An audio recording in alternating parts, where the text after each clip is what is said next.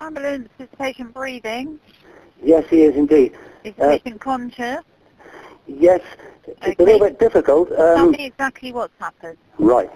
I've been called to an address of Bigbury-on-Sea by a friend this morning who was concerned that he'd had a report that the milk outside this elderly person's house was still there for 3 days. Yeah. I've come out, and the gentleman, who is 102, has obviously been up on the roof, and he's fallen, and he is up on the roof at the moment. He's on the roof, yeah? Yes, 102. but he is conscious, and I can hear him breathing. So he's still on the roof, but he's fallen on the roof, is he? Yes, so I daren't touch him at the moment. Are you with the patient now? I'm at the property at the moment. You are. And he's 102? 102, yes. Okay. When did this happen? There's 3 lots of milk here, so it's probably 3 days ago, I would have thought. He's been up on the roof all that time. What, for 3 days? I think so, yes.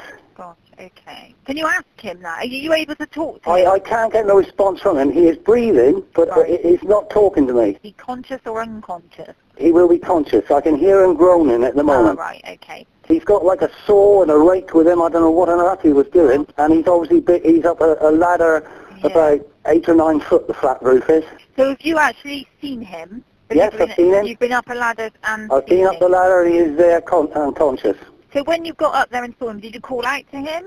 Yes, I've shouted his name, but I got no response from him. What position was he in then? He's laying flat on his face. He's lying flat on his face, okay. So I've got today's paper, Monday's paper, and Tuesday's paper. All right, okay. So I'd imagine he's been up there since Monday.